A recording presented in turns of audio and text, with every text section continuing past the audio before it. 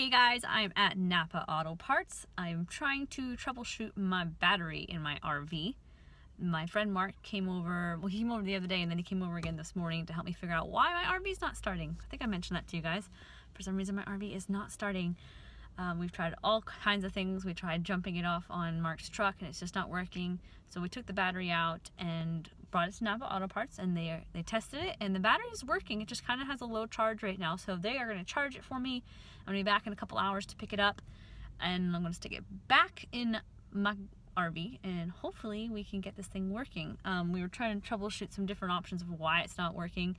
One thing it could be, which I kind of hope this is it because it would be really easy if it isn't, is that the negative terminal of the battery was a little bit loose and the nut and bolt that were connected to it were a little bit stripped. So maybe there's just not a good negative connection to the negative terminal. So I ordered a replacement for that. So I'm going to get that fixed hopefully. So we shall see how well that works. I'll let you guys know. Alright guys, I'm back at the RV. I don't have my battery back from Napa Auto Parts just yet, but there's a couple things I need to do before I get it back anyways. First thing I'm going to do is cut a piece of cardboard to fit like underneath where the battery goes, because right now the battery was just sitting directly on like the little metal bed. I don't even know what you call it, I'm sorry, but it was sitting directly on the metal, and Mark was telling me that sometimes that can actually cause some discharge of the battery and it will actually drain out faster. So you just put a little piece of cardboard underneath it and that helps kind of insulate it so that doesn't happen. I'll show you what I'm talking about. So you can see right here, this is where the battery would go and it was just sitting directly on this. And so now instead I'm just going to put a little bit of cardboard there. Yeah. Well, that piece of cardboard fits perfectly. I only had to make just a couple little cuts and it lies right in there. That is awesome. So the battery will just set right on top of that cardboard. I'm also going to go ahead and take this bolt out if I can. At least try. It looks like it's like kind of rust in there. I'm going to try to go ahead and take this out since I'm getting a replacement one and it's been stripped a little bit. If I can't get it out, the bolt itself was not as bad. It was mostly the nut that was really stripped. But I want to see if I can get it out. And we will see. I got it.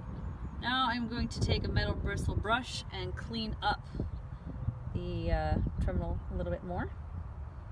And hopefully it'll be all ready. I should put the battery back in this evening when I get it back. Mark is so awesome. He gifted me this little nifty device, which for all of you mechanics out there is probably nothing special, but for someone like me that has never really worked on cars before, it's really great when you just see how nifty all the tools are. So this is made specifically for cleaning battery terminals. This one will go inside. It will go inside it to clean it, that one. And then this end goes like on the battery itself, the terminal there, to clean like the part that sticks up. So you can see how much of a novice I am, guys. I get excited over these little things that I'm learning. And I don't even know the names for everything. So thanks for being patient with me, but I'm excited to fix my vehicle. Just hope this all pays off in the end.